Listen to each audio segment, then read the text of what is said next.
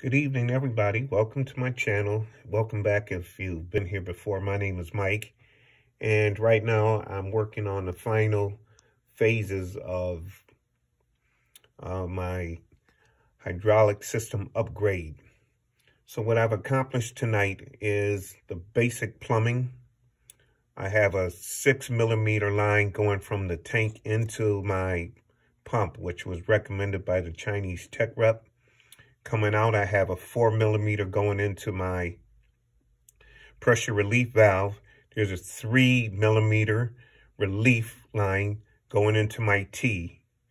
Coming out of the pressure relief valve, I'm coming with 4mm again into my valve block. Coming out of the valve block again with 4mm, going into that T, going into the tank. And again, this is a 3mm line coming off my pressure relief valve. I've been at it for a while tonight, and I'm probably going to call it a night and get back on it tomorrow.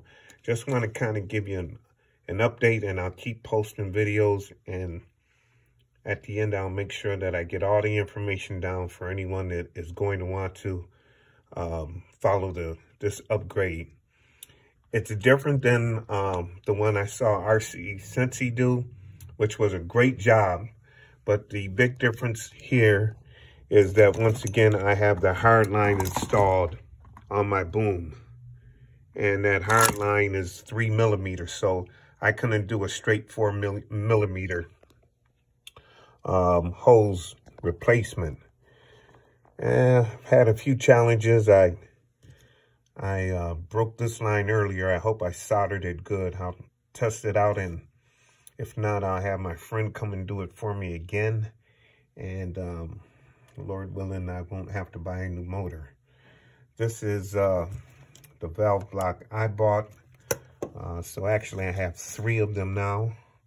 I have the one that was replaced earlier, but I figured I would put the newest one in here.